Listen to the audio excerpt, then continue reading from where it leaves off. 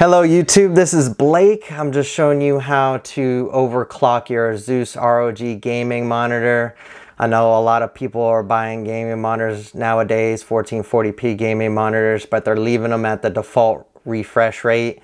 What you guys want to do, at least in the ASUS ROG gaming monitor, you want to hit the joystick and you want to select overclocking. You want to turn it on.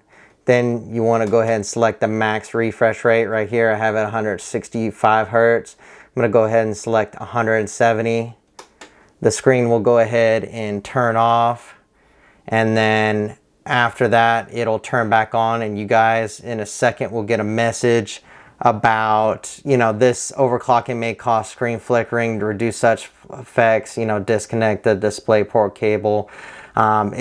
Just test it out. If it holds, if you don't see any screen flickering, great. I feel like overclocking monitors, if it once you have it set and it doesn't screen flicker, then it's one of those that just stays that way for almost forever. So yeah, just a quick tip.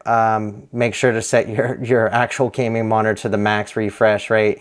You guys have a wonderful day. If you guys like this, please like. If you guys really like this, subscribe. And stay tuned for more. Bye-bye.